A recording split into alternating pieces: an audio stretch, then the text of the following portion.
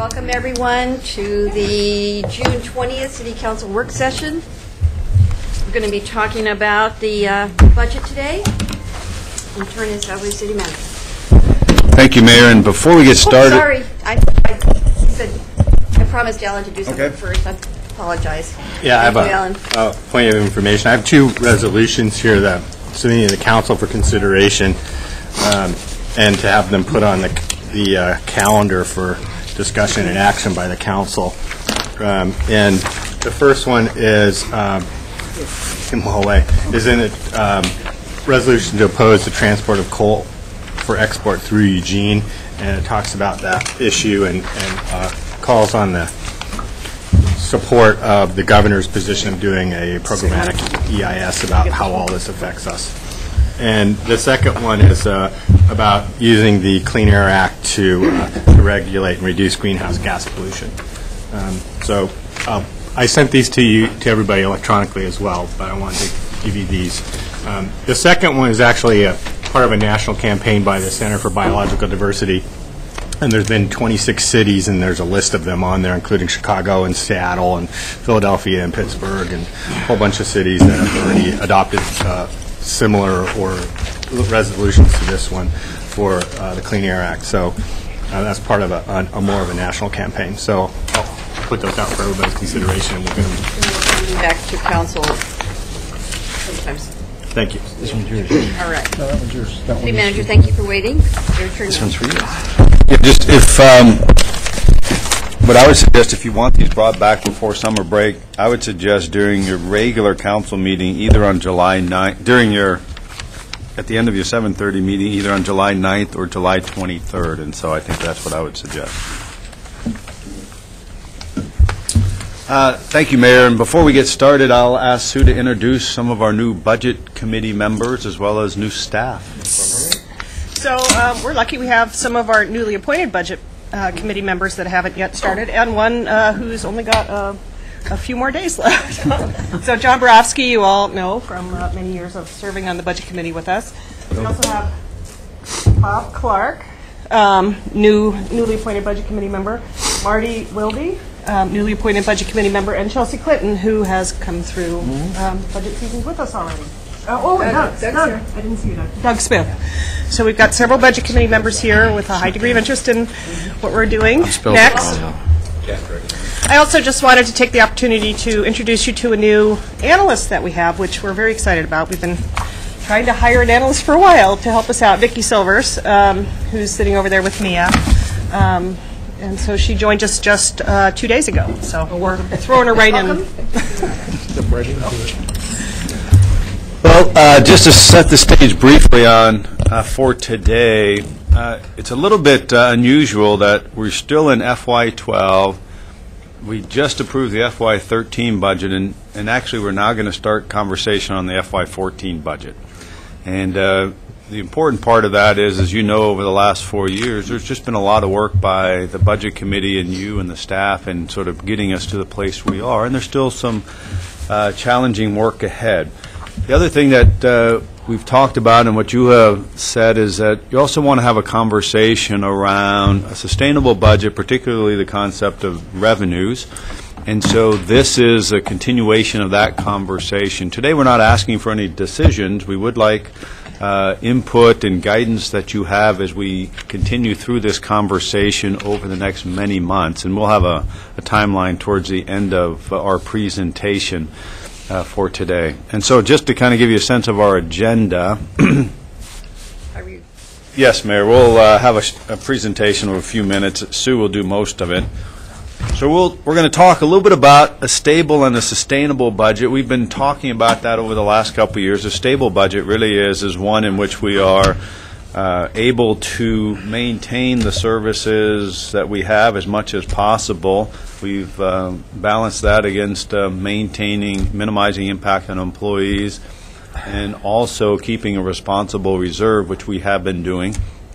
But then we also want to have a sustainable budget conversation, as you know, as we've been going through with ongoing needs in parks and recreation facilities, public safety, human services, all of those kinds of things that we want to have start that conversation.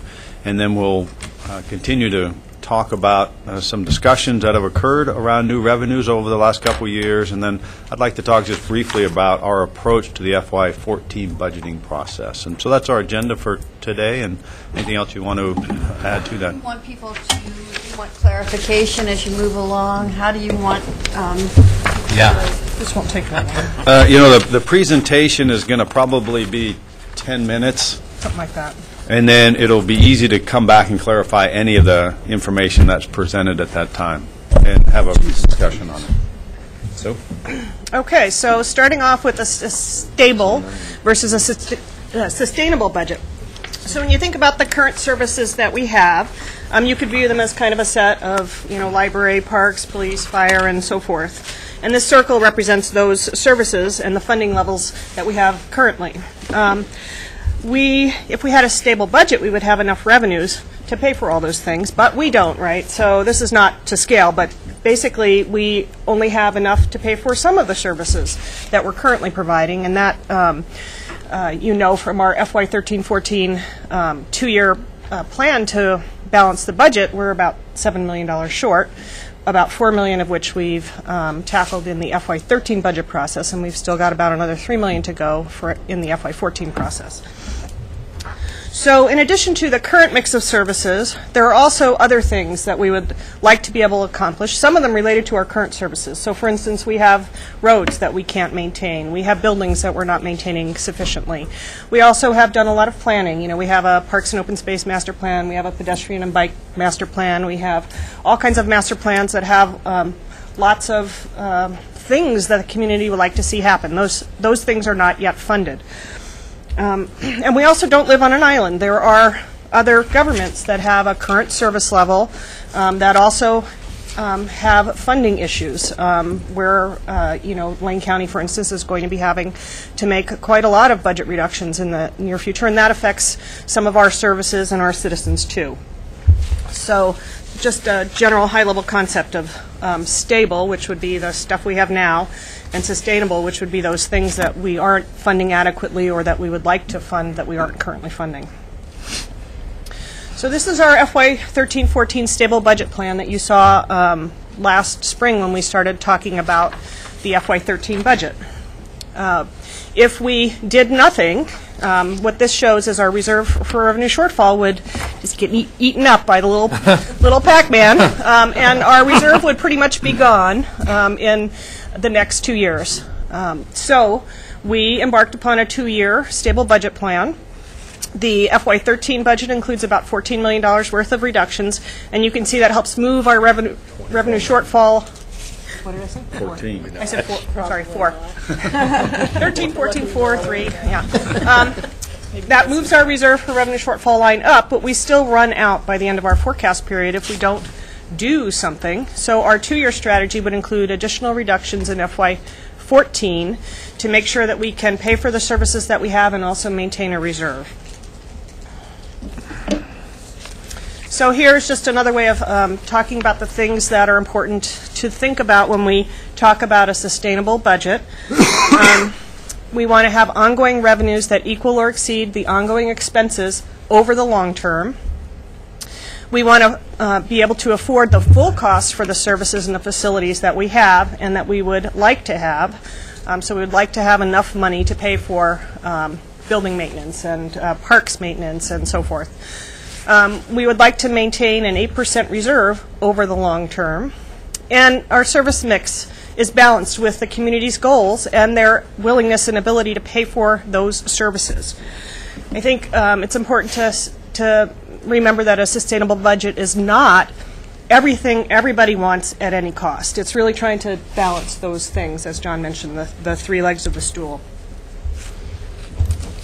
So we have been on this path to try and achieve a sustainable budget for several years now, but with the length and the depth of the recession, I would say it's more like a marathon than a sprint. We keep moving the finish line. So in FY10 and FY11, we made about $18 million worth of budget reductions, and part of our conversation was to, at that point, John created the Meeting the Challenge Task Force to talk potentially about new revenues. FY12, we made another $2 million of reductions, and The Budget Committee recommended that the Council Subcommittee on Human Service Funding be created. We had those conversations. And then FY13 and 14, our stable budget plan is looking for another $7 million over those 2 years.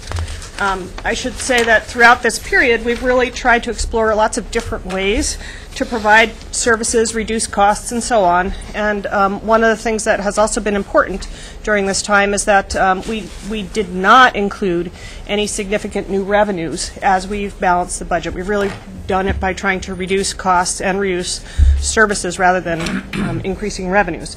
But we have talked periodically through this time about, at some point, looking at new revenues. So just very briefly, the Meeting the Challenge Task Force was created by the city manager, and they did their work in the fall of 2008 and 2008, 2009. I'm getting my years mixed. 2009, sorry. And their charge was really to think about if we had a general fund deficit, which we did, and we wanted to try and move towards a sustainable budget with some new revenues, what would that look like? They didn't have a specific target or a specific kind of service or anything like that. And what they said was, in the best case, if we grow the economy, that's the way to generate new revenues. But they recognized we were, in a tough period for the economy, and that's a long-term solution that's not likely to help us in the next few years as we needed additional revenue. They also said an income tax was the most fair way to raise new revenues for services, but that was when Measures 66 and 67 were on the ballot, and some uncertainty about what would happen with those things, and they just felt like the timing wasn't right for that as an option. So their recommendation was a 5% restaurant tax, which would generate about $14 million annually. And alternatives were utility consumption tax or a citywide monthly fee for service, which sometimes is also called a utility fee. So that's where they landed.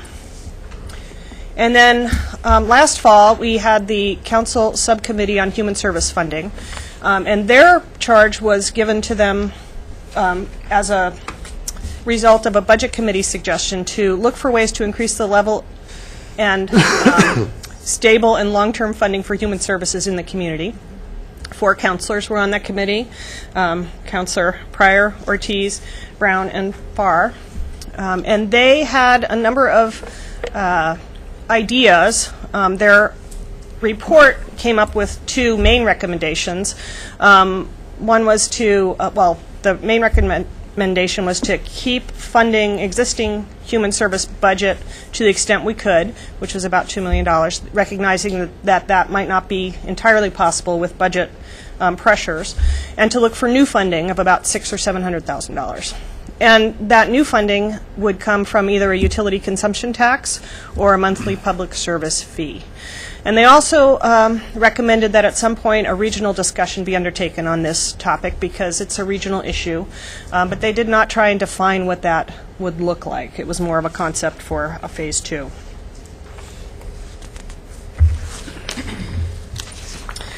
Another source of information that we have for you is the multi-year financial plan. I mentioned there's a number of other services for which we've talked about identifying funding over the years. The multi-year financial plan catalogs those things and came up with these 9 items as the ones that we would like to tackle in the near future. You can see over 6 years it's about $135 million worth of estimated costs when we did this, which was back in the fall of 2010.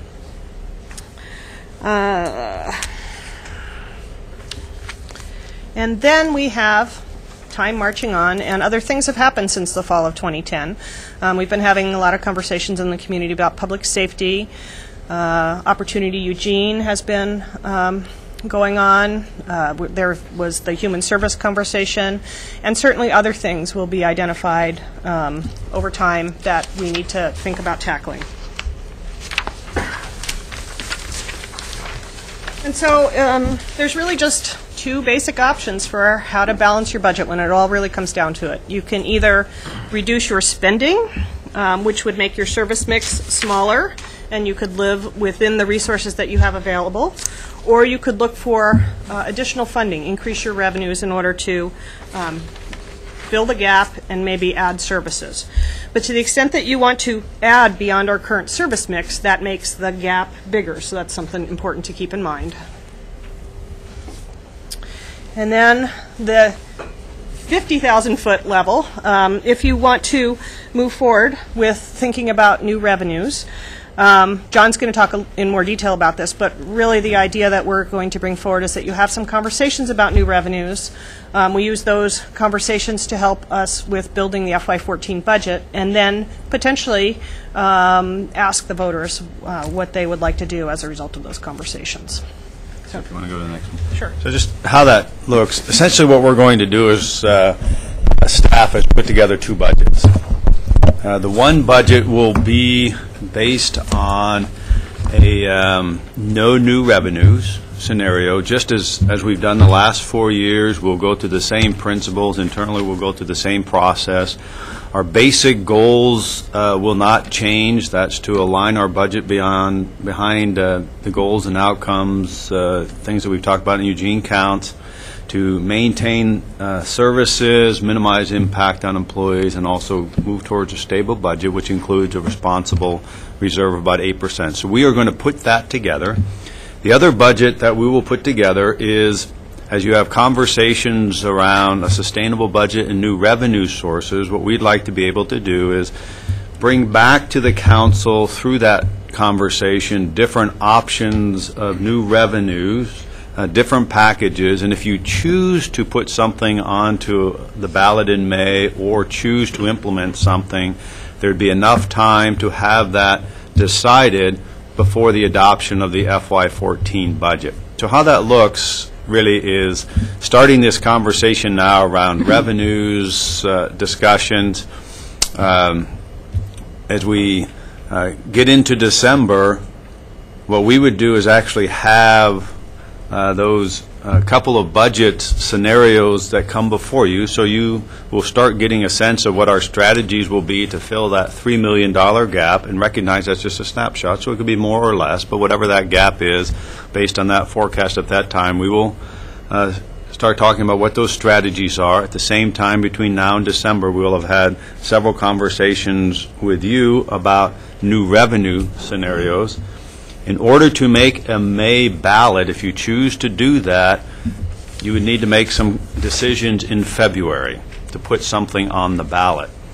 And then, based on those election results, if you choose to do that, if it doesn't pass, then we know essentially the budget that will be coming forward. If it does pass, we'll have a sense of what that will mean for the budget at that time, and then we'll go through a regular adoption process. It's part of it will feel compressed on the front end because there'll be a little bit more information up front. For us on staff, we'll be doing a lot more through the summer and early fall than we often will do. And then after you make some decisions in February, we'll get a sense of what that budget might look like. And so that's what we're planning on doing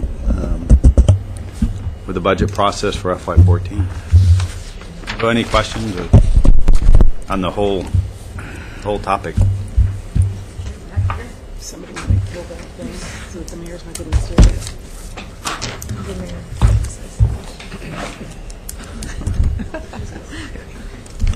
Decide who. We're done Again, with this, right? yeah, unless we want to refer back to it, but we can turn it off, yeah. Yes, Mike. Thank you, Mayor. I appreciate all the work, Mr. Manager. I appreciate the intelligent long-term planning. I wonder, though, I've brought up multiple times now, and it wasn't a part of this discussion. And it's really disappointing to me that what we're not talking about is how to expand our tax base. We're not talking about a strategic plan for increasing the amount of property because, as everybody knows, our system is predominantly funded by property taxes. So what we're not doing is having a strategic conversation about how to increase the amount of taxable property, which we could do, and we're certainly talking about with regard to Envision Eugene. And we're not linking and connecting the two, which I think is a really an unfortunate mistake. I don't believe we will have success at passing any new kind of tax before the voters. And I think the responsible thing for us to do is to begin talking about how we grow our tax base in order to meet our obligations, or to begin a serious discussion about serious service cuts. So I'm a little disappointed that that wasn't a part of the discussion yet. Well, in response, the JEO Prosperity Report, in which this council was a part of in approving and adopting a couple of years ago, we are, with all of our partners, aggressively trying to move forward on that, and all of that has to do with expanding the economic base. And so all of that is going on, and probably what we can do is come back and talk more about that. But that is a very active process for us on staff to do exactly that, is to create additional economic development. So we can come back and... I think it would be a helpful thing to have that as an absolute part of this discussion, because it's integral to whether or not we succeed. Right, and I think part of what we are trying to do is expand that base, and we can come back and definitely have a conversation about that. Andrea? Well, thank you for the presentation, and welcome to the new budget members, and thank you, John Borowski, for your years of commitment to this community. You were just an awesome budget member, and we're going to really feel your loss in the next coming cycles. So, John, I'm just kind of curious. This is a good presentation talking about all the work that's been done that's going to be going into the possible ballot measure, but is there a targeted plan specifically of where the funds will go? I mean, so when, are we talking about the human services work that we did, or are we talking about the work that the challenge group did? I mean, which work plan are you basing this on?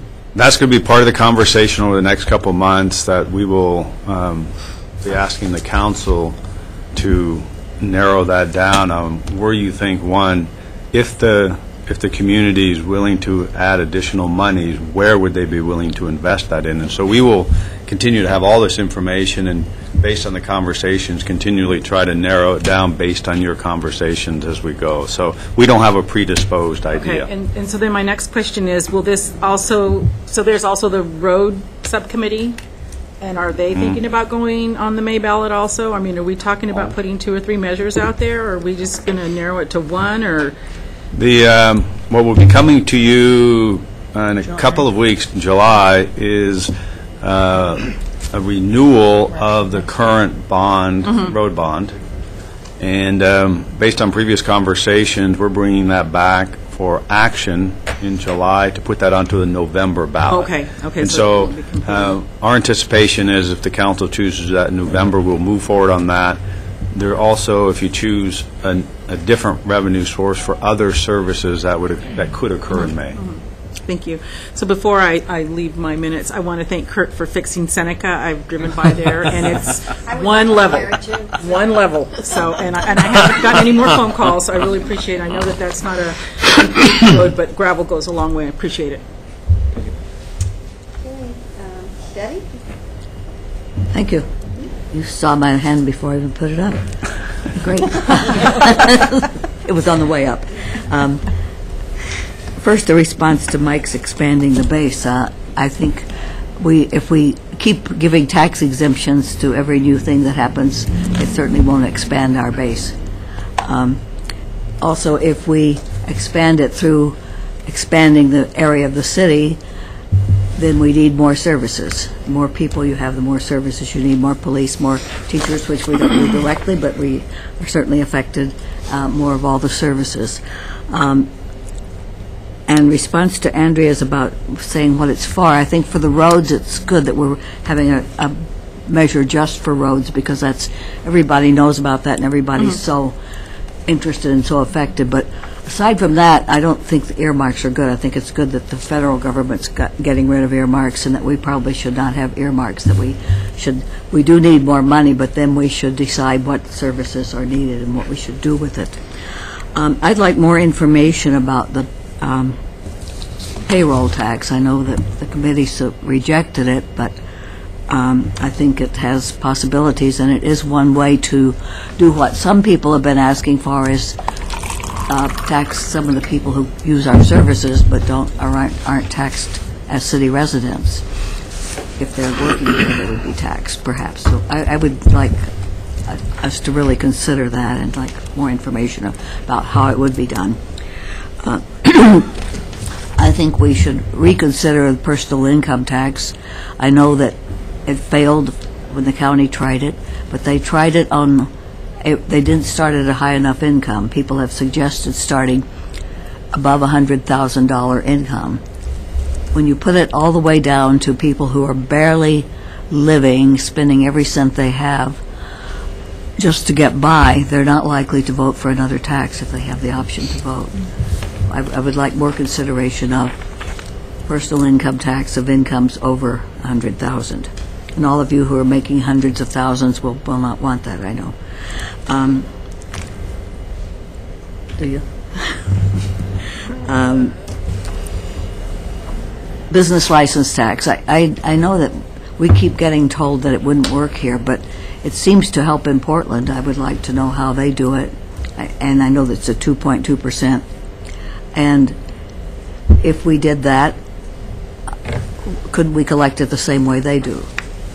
And I think we could learn something from Portland. They don't seem to have quite as many problems as we do financially.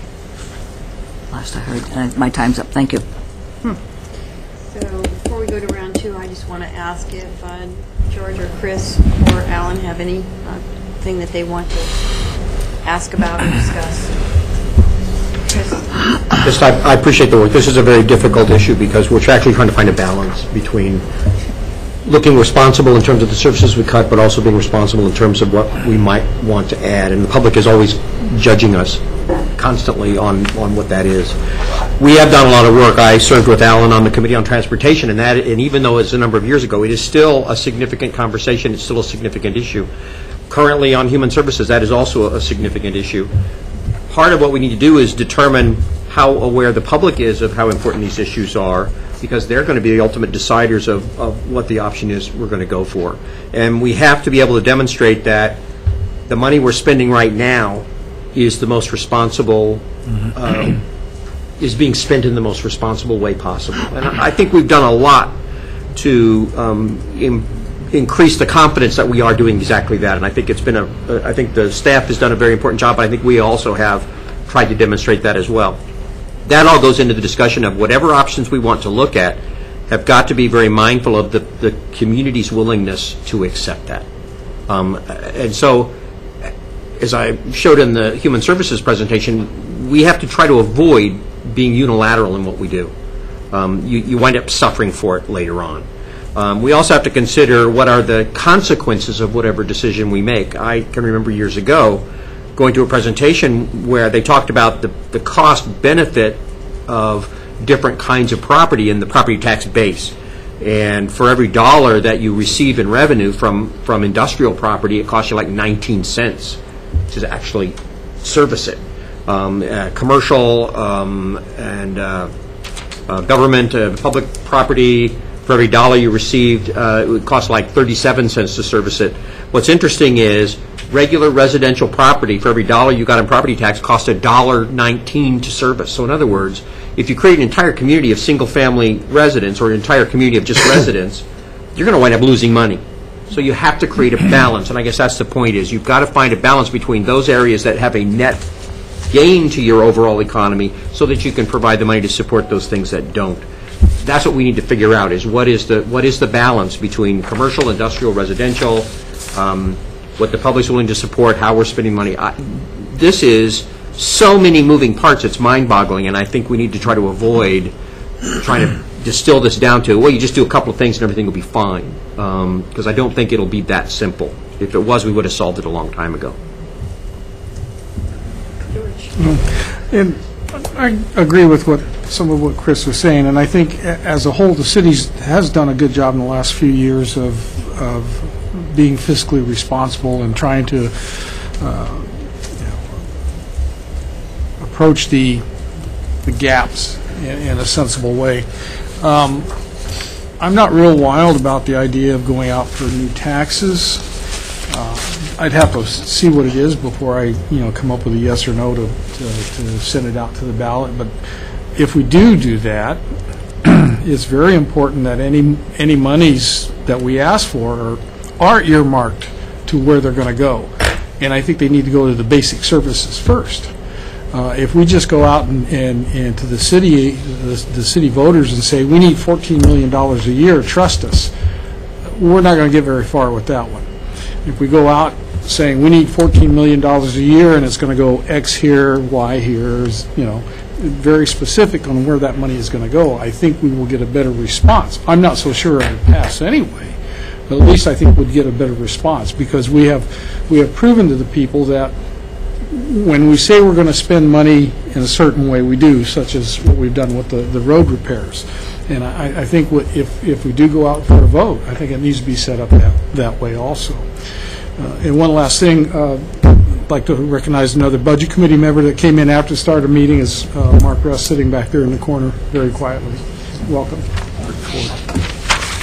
So just for a second to build on what George is saying, that I think one of the things that we've seen in the road discussion is people, I feel like they've got an investment to protect in our roads, and when they erode and become unusable, they feel like they're losing some of that investment. So there are a number of services that we provide as a community that if we don't protect our investment, we're actually losing what we already have and what the community has invested in. And so there is a way of looking at this and talking with the community about protecting the investments that they have in things that they feel like they've already put a lot of themselves into. And that's sort of a basic level, in a way, I think, of talking to people about protecting that investment that they've already made in, whether it's your parks or your roads or other basic infrastructure and services in our community. It's a whole other discussion. I suppose you can talk in some ways about some of the other needs of human resources as investment in as sort of the infrastructure of families and that kind of thing, and how far do we think we need to do that to preserve that for our community. But it's I think it's got to be, and I'd like to have that discussion with the public, but I think it's more about the practicality of how we continue to have a good community by taking care of the basic things in our community, as opposed to something that might seem to them like we're doing a feel-good thing, but they can't relate it to the livability of the community, or they can't relate it to why it really makes a difference in everybody's lives and is part of the investment in our community. So I think we really have to think about how we frame the discussion of what's most important and protect and what we need to build on in that kind of conversation. Alan. Yeah, I'm glad we're having this conversation and discussion. It's the kind of conversation I asked for during the road bond meeting we had the other day, because we need to have that larger context about how this all fits together, and beyond just the road repair issue and the backlog that was well over $100 million, which we still haven't solved. So, but we have all these other things. I think the most important two slides in your presentation were the two honeycomb slides, because what they represent to me are all these different needs that we have. What's unclear, and where I think we need to go with this, is that they need to be prioritized, they need to be quantified, and we need to discuss the community acceptance of these things and whether or not people would be willing to pay for them. So, and I absolutely agree that we need specific needs or services tied to a specific fee or revenue source, whether that be roads or jail beds or human services or parks or ambulance transport fee, and have that conversation, kind of go through this, prioritize them, figure out how much they cost, and see which ones make the most sense, and have a conversation of whether or not community wants to invest in these things to make our community a better place to live. If they do, they'll vote for it. If they don't, then they won't. And so we need to make a compelling case for why we would choose the ones that we chose, and then finally, I think the administrative cost of any of these kind of revenue things is really important. It needs to be pretty straightforward. It needs to be fairly easy to do and uncomplicated.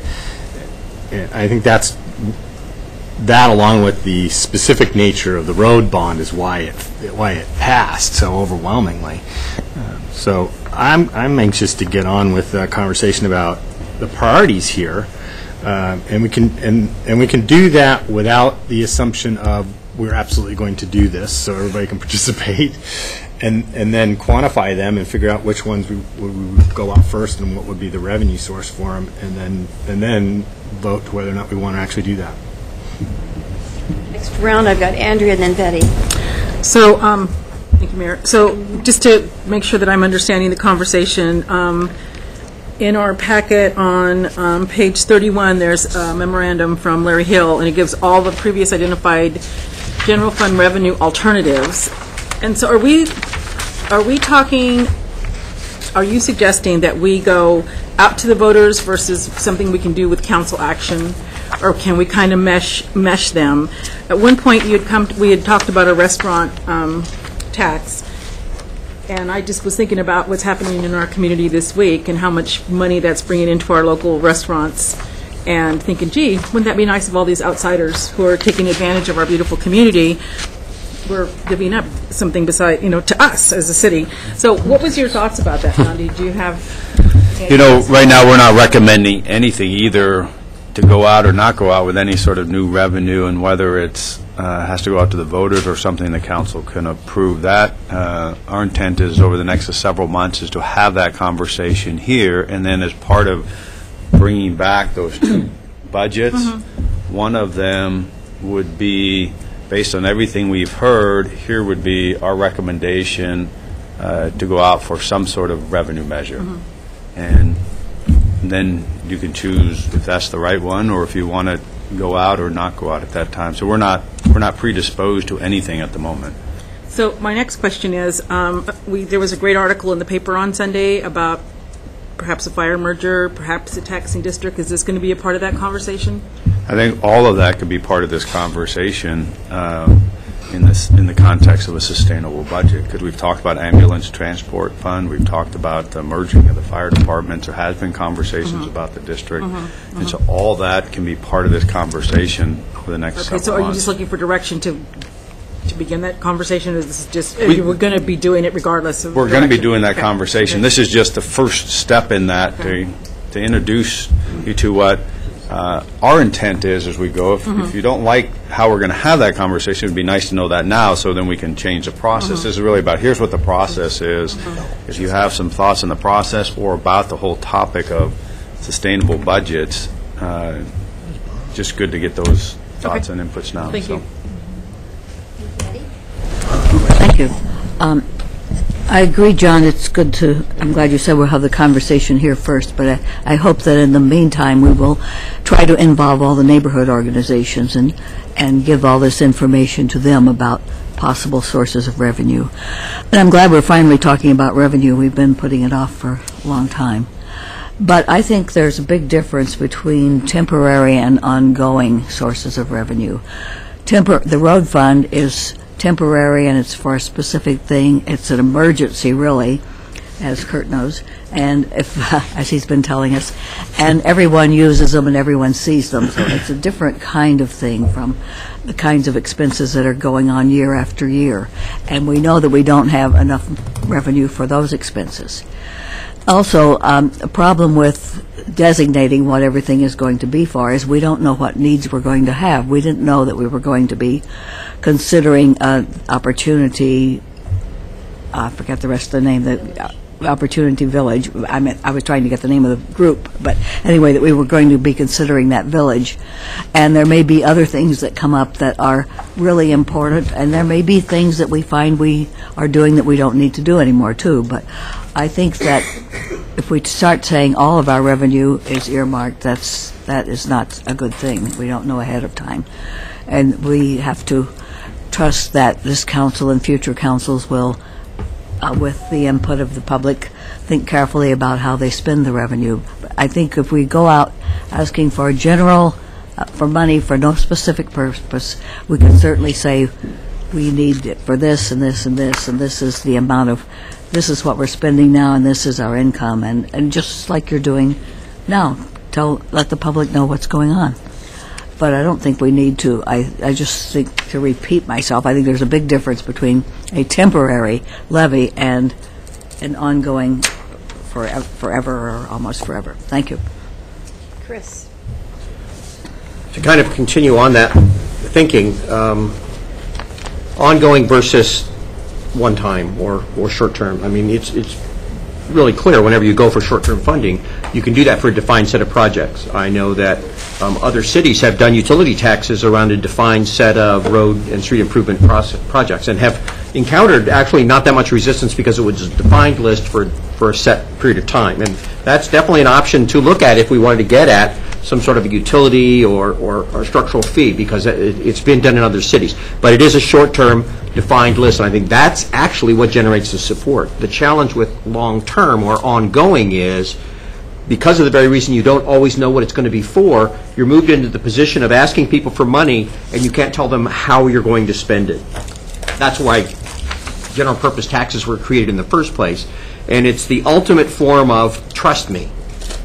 And the challenge with trust me funding is you have to trust the person that you're giving the money to. And the more you make that a long-term, undefined funding source, in other words, I'm giving you a check and you get to fill it out every week, but I'm not going to tell you what I'm going to spend it on, or I'm going to give you a general list of what I'm going to spend it on. Not everybody is comfortable with that unless they have a very high level of confidence that you're a very responsible person with their money. And there are people who certainly do that. So I think short-term, one-time funding options is actually a fairly easy conversation. I think we can have that conversation. It can be pretty straightforward.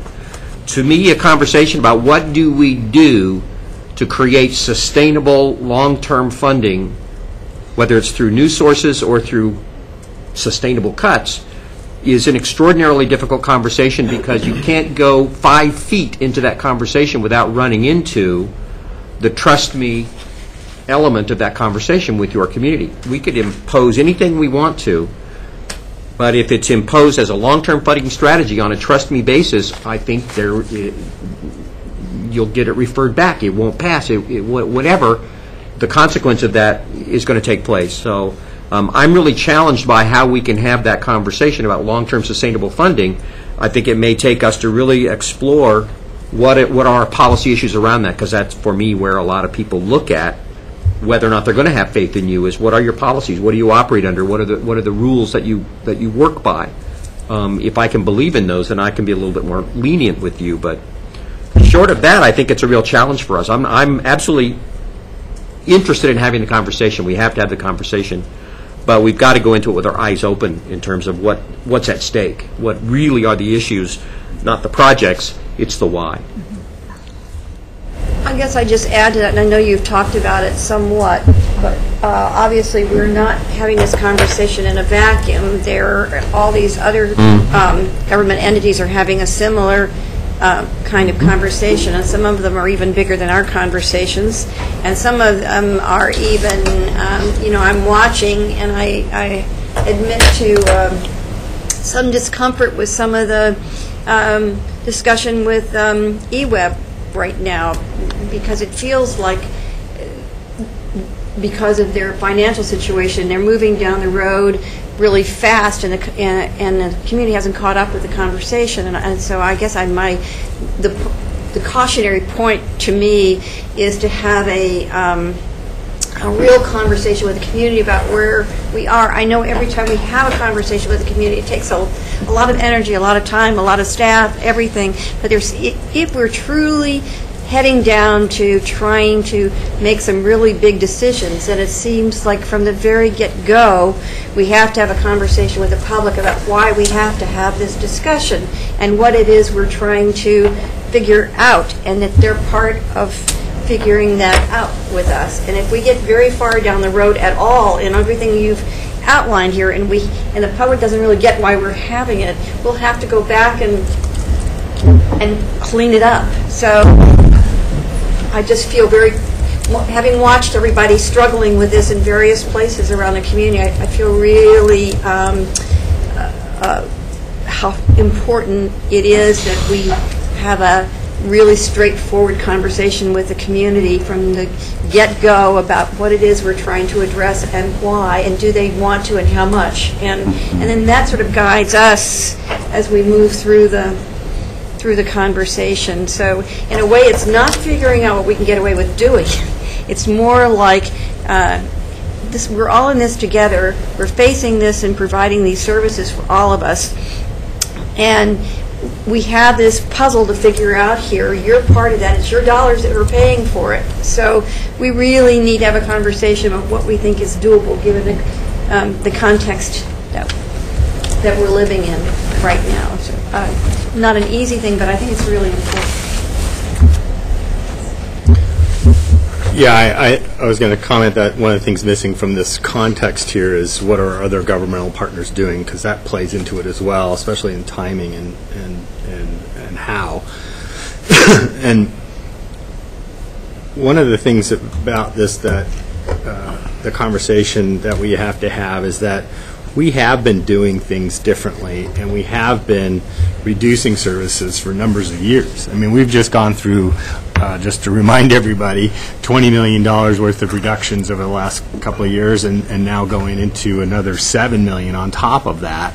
And we've done a lot of the do things differently, become more efficient, and I think there's more to do there, but that's going to be on the margin. You're not going to see big savings there. We're really into reducing services, and that's what we've been doing for this last year, and as we move forward, unless there's more revenue for investments into services people want, we're going to be reducing services. And I know the economy's tough, and the projections don't look good for our revenue sources.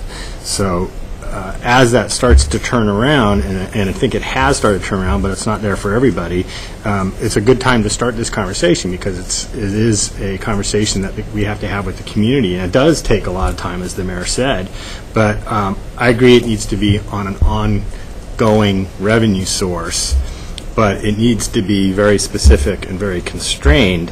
I think the reason the road bond won was because we were very specific and we were very constrained, and it's a political loser, I think, to throw out something that's general or on a promise. And so I think we need to figure out which of these things are the most important to us, see if we can come to agreement or consensus, and then have a conversation with the community about and try to tell them why this investment is good and why you should vote for it, to pay for it, because it does X, Y, and Z, and you benefit from it by X, Y, and Z. I think that's why the road bond won, because we were very specific and people saw the benefit, and so this direct linkage. Anything that's not in that realm, I think, is a political non-starter.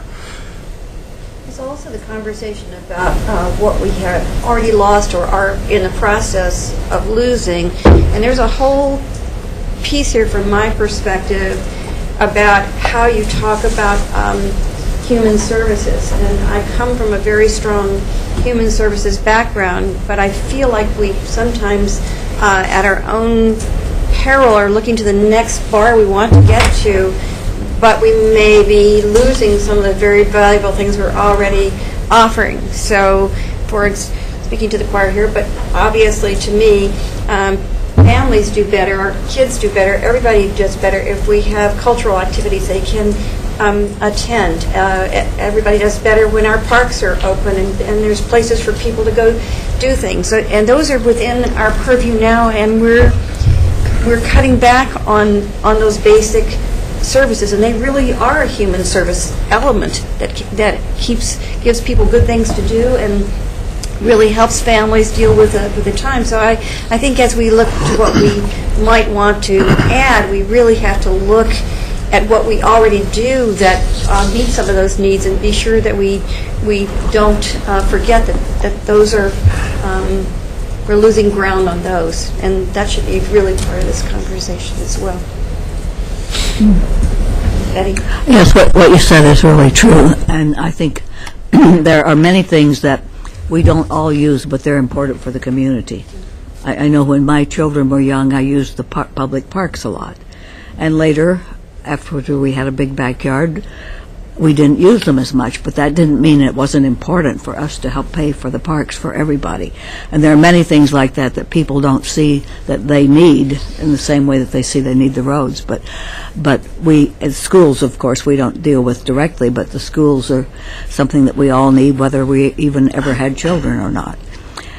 And so I think that when you talk about letting people know exactly what you're going to do we do that with the money we currently have? Are we going to say we spend so much of it on this and this and this, and do you like that or not? I think it gets to be impossible. I just thought of another tax that we can't do, but the real estate transfer tax, which the legislature passed a law banning, but I think it should be on our list of legislative policies that we want changed. If we could have a real estate transfer tax, that is something that a lot of people think is easy and fair, and it's not something you pay every year. Thanks. I just wanted to mention that we had another new Budget Committee member join us. Jill Featherstone is also here, so we got a good showing from our citizens on this topic. We have a meeting? Yeah. Good to know what they're in for. Other thoughts on this? How about from our execs? What do you think? Apparently not. We should also mention, I think, Kim, is this your last council meeting? Yeah, so just to kind of... Thank you. Done a great job for us, obviously. The other thing that comes to my mind is, getting back to the theme, though, that we are always in conversations with our partners, and school districts we meet with on a regular basis. We have monthly meetings with the superintendents and so forth. And as for instance, 4J right now is doing, as you probably all are acutely aware, are doing a lot of sort of rethinking what they're going to be and re-evolving 4J. And in that discussion come up a lot of sort of partnership ideas. And so as we look out at how we're going to provide services or how we're going to accomplish something, thinking how we can better do that with our partners should be part of that conversation. And that's an opening where you're not having your usual discussion sort of over who puts a measure out when or what, those kind of discussions.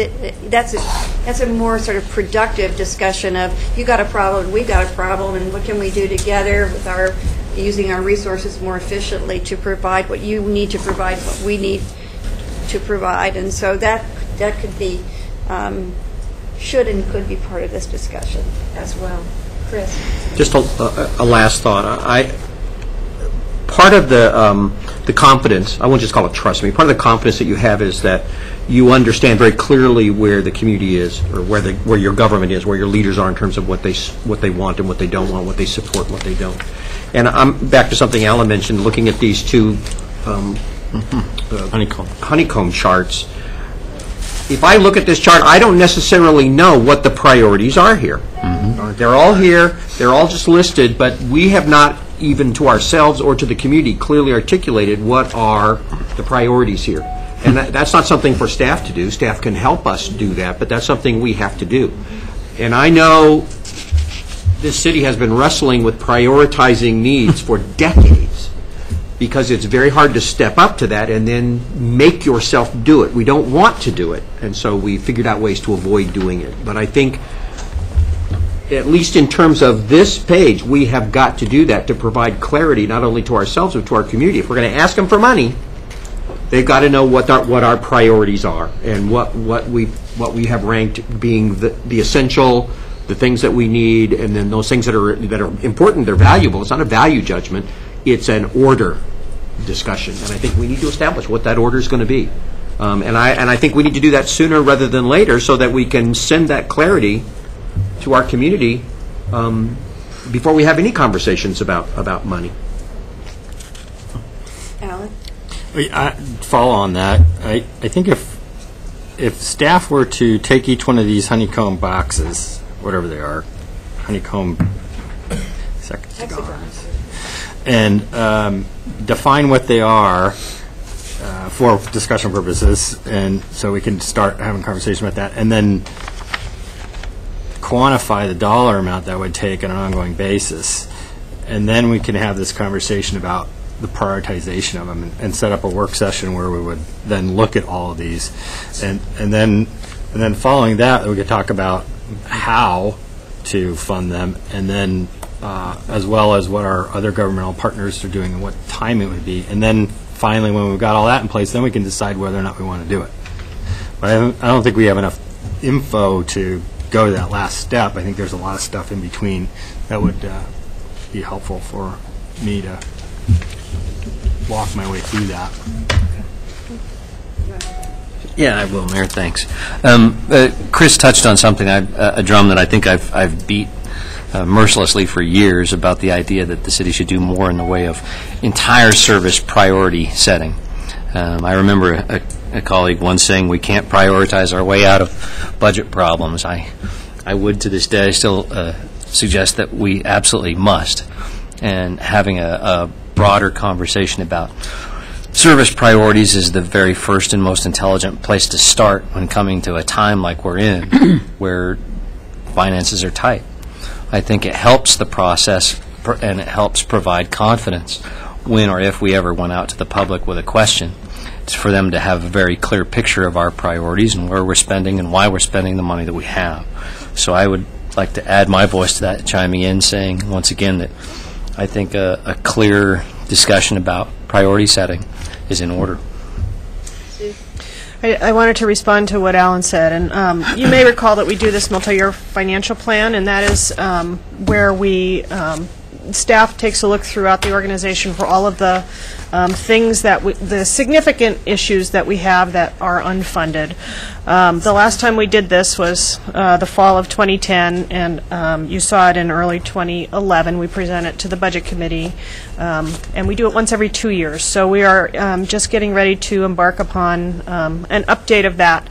One thing that we did different this last time was instead of having a list of more than 100 items, we actually pulled forward 9 of them that we considered to be the most pressing ones based on the conversations in the community and so forth. And so we've been trying to move in that direction, but as you mentioned, there's a lot of things that we would like to do, and it's hard to prioritize them all. But there is some information about all of those in the multi-year financial plan, and we'll be updating that. It seems like one of the things that we could do as we move through this is sort of push front and center, at least on our website, how we're hoping to go through this process and sort of try to make it in a way that's real accessible to the public. And by that I mean they don't have to know the question in order to get the answer, that we will lay it out for them in a way that they don't have to have to know where they're going. That will help them find that way. So I don't know if you'd already planned to do that, but I think it's and if that's sort of the meat of a lot of the work we're going to be doing, then for it to be sort of pushed up to the front of what we're putting out to the public seems really.